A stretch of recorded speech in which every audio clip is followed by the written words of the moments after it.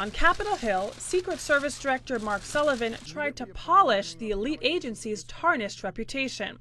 I apologize for the misconduct of these employees and the distraction that it has caused.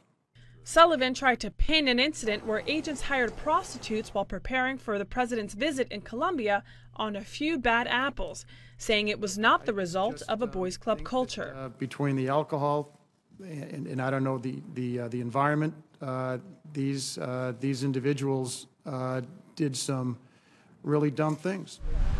That environment is Cartagena, Colombia, a coastal tourist town whose reputation may also need defending. Negative publicity and accusations of sexual tourism could shatter the image of this UNESCO World Heritage Site, an image a third of residents who work in tourism depend on. Known for its colonial architecture and rich culture, Cartagena is the second most visited city in Colombia after the capital, Bogotá. Over the past decade, as the stigma of violence, drugs, and kidnappings has faded in Colombia, tourists have invaded. In fact, the flow of foreigners visiting Cartagena has nearly doubled since 1999, a trend that could lose footing in the aftershocks of the recent scandal. The dispute that took place in the hallways of this hotel has given Cartagena, Colombia, international press. But locals in this tourist town say they're not worried about their city's reputation. Sexual tourism happens all over the world, not just here in Cartagena, says Julio Perez.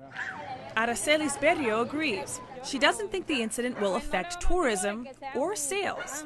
I don't think that because of the scandal, tourists are going to stop coming to Cartagena, she says, because Cartagena is such a beautiful city. But Colombian-American tourist Jennifer Ioviano worries that the scandal may have tainted Colombia's tourist appeal.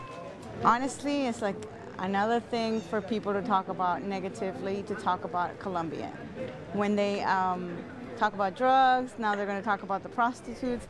It's unclear whether the images of Cartagena and the Secret Service have been simply smudged or shattered to pieces.